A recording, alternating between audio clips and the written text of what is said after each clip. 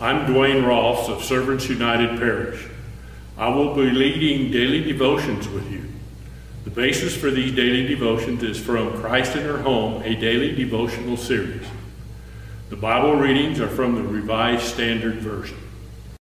For Thursday, August 26th, our scripture reading comes from James, the first chapter, verses 1 through 8. James, a servant of God and of the Lord Jesus Christ, to the 12 tribes in the dispersion, greeting. Count it all joy, my brethren, when you meet various trials, for you know that the testing of your faith produces steadfastness. And let steadfastness have its full effect, that you may be perfect and complete, lacking in nothing. If any of you lacks wisdom, let him ask God, who gives to all men generously and without reproaching, and it will be given to him. But let him ask in faith with no doubting, for he who doubts is like a wave of the sea that is driven and tossed in the wind. For that person must not suppose that a double-minded man, unstable in all his ways, will receive anything from the Lord. The word of the Lord. Praying for wisdom.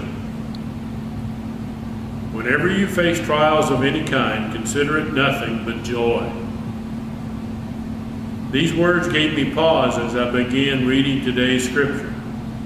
But reading on moved me to appreciate what James wrote. Trials test us for sure.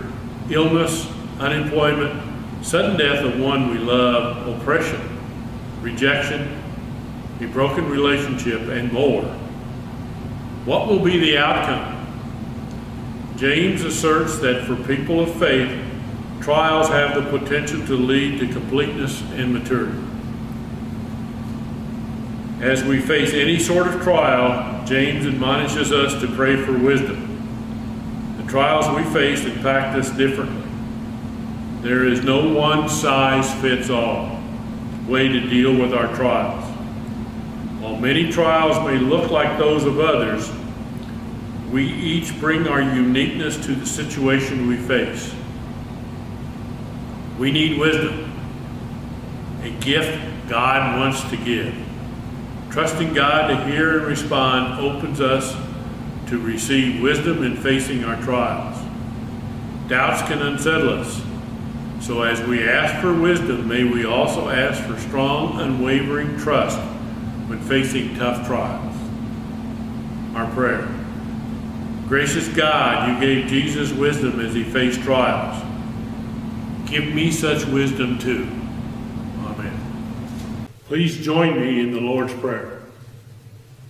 Our Father who art in heaven, hallowed be thy name.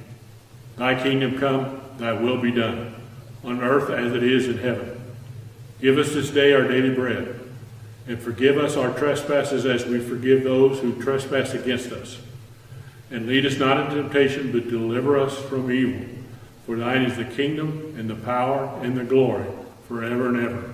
Amen.